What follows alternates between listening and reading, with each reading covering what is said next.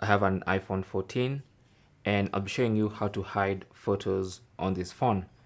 Now this phone is currently running on iOS 16.3, and to hide photos, simply go to your photo gallery. So these are my photos, and then if you want to hide one photo, then you can tap on that photo to open it. Let's say I want to hide this one.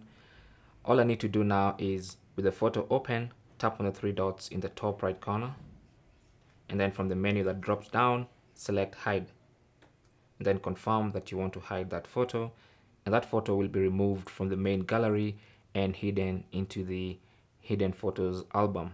Okay, if I want to hide multiple photos, all I need to do is tap on select, and then I'll select all the photos I want to hide. So let's say I want to hide these 4 photos. You can select as many as you want to hide.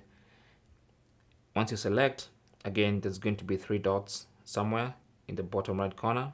Tap on those 3 dots and then select hide, and then confirm you want to hide the number of photos you selected. Mine were 4, so hide 4 photos. Tap on that, and those 4 photos are going to be hidden from the main gallery page.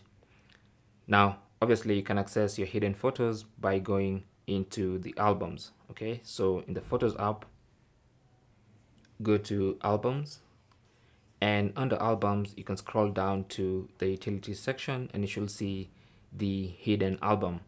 So sometimes this might be locked using Face ID, so you'll require authentication to get access into this folder.